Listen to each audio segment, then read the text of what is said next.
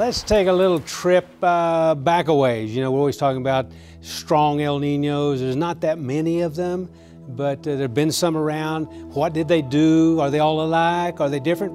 Let's take a look. 1997, 1998, that green area in the middle there indicates it rained. It's probably above normal to a certain degree, really above normal down along the Gulf Coast and over to Florida and up the East Coast. And you see California was extremely wet. That's 1997, 1998. Then comes in 1982. Let's see, looks like there was some rain, probably close to normal. The big rains were down, looks like Louisiana, Mississippi, and the Pacific Northwest, maybe southern Florida. Oh, it looks a little wimpy here, 1972, 73. We see some real dryness, southeastern Oklahoma, a little bit of rain and such going on the rest of Oklahoma. Then we move 1965, 1966, El Nino.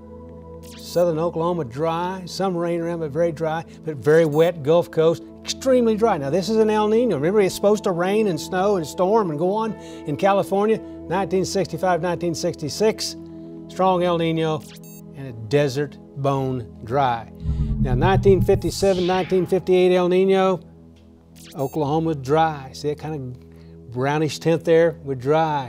But you go back to Northern California, the Pacific Northwest, and the northeast part of the country, very much on the wet side there.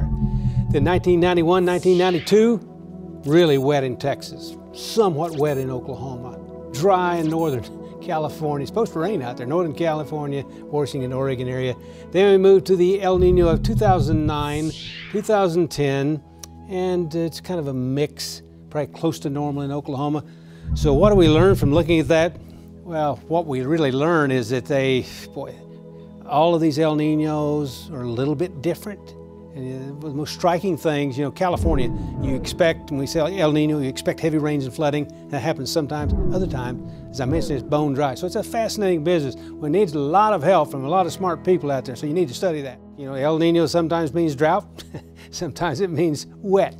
You know, precipitation, storms and such, usually related to the position of a jet stream and available moisture.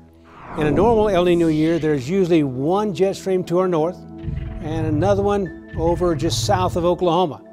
Now, movement of the southern jet by a few hundred miles or so could shift us from a dry pattern into a wet pattern. So if this one should drop south, and they occasionally do, stay through the Gulf of Mexico, we're pretty dry.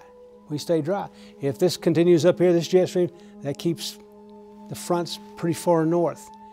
So a shift could take us from a wet pattern to a dry pattern very, very quickly.